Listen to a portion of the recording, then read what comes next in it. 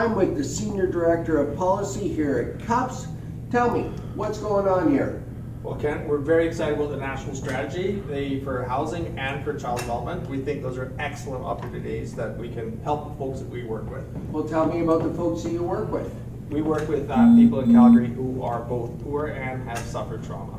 Okay, and what do you do to try to rectify those situations? So what we do here is we look at the whole person as they come in, and we do an assessment with them to figure out how they're doing on their physical health, mental health, food, housing, income, those sorts of things. We look at that and we assess them, create a care plan together, and then get them with our partners to the right services that they need to. Now, Robert, I was touring the building and I saw a poster that said, "It's not what's wrong with you, it's what happened to you."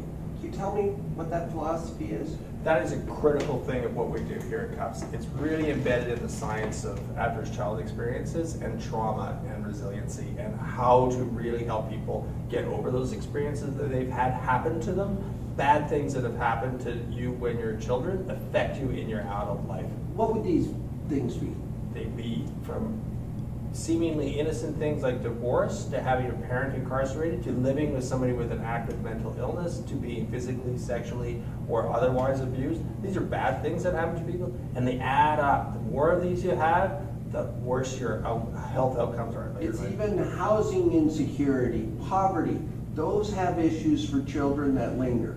Absolutely. Those not having the necessities of life will affect how you grow up and how you view the world. One of the things our government brought in was the Canada Child Benefit, which targets more income to families who need it. Are you seeing that being something that can rectify these ACEs scores? Absolutely. If a family and if a child is getting the basic needs that they need supplied through income, so they can get access to the food that they need, healthy food, when they can buy it, when they need to have on the table, giving them the choice as opposed to looking for handouts all the time, then they can really get back onto their feet. Okay. This is one of our community partners helping people out of poverty into housing security and moving upwards with their lives. Absolutely. Dealing with the trauma that may have suffered and getting out of poverty and breaking that cycle. That's what we need to do. We'll keep on working at it, Thank you, Robert. sir. Thank you. Thank you.